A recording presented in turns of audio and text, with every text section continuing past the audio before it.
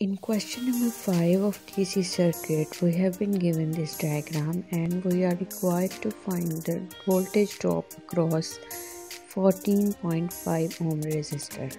Option A is 29 volts, B is 30.5 volts, C is 14 volts and D is 18 volts.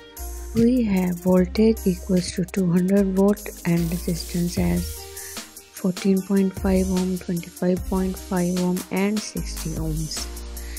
Let us say R1 is 14.5 ohm, R2 is 25.5 ohm and R3 is 60 ohm. We have named this for our own convenience. Now what we have to find? We have to find voltage across R1. This is our question. And this is what we have to find out. First of all, we have to find the R equivalent of the circuit. This is equals to R1 plus R2 plus R3 as the circuit is in series.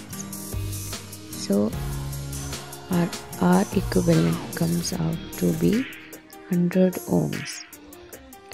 We need to find this R equivalent because we have to find the current in the circuit. Now I is equals to V over R. Just put in the values. V is 200 volts and R is 100 ohm, which we have calculated recently.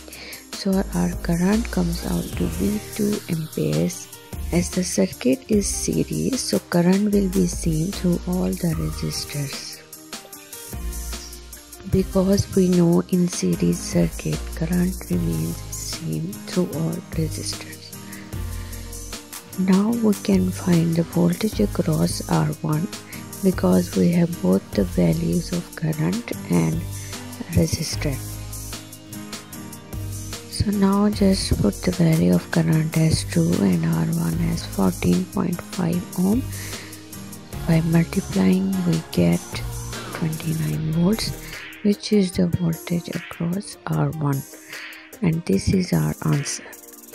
Hence, by looking at our options, we can say that option A is the correct answer since 29 volts is the voltage drop across R1.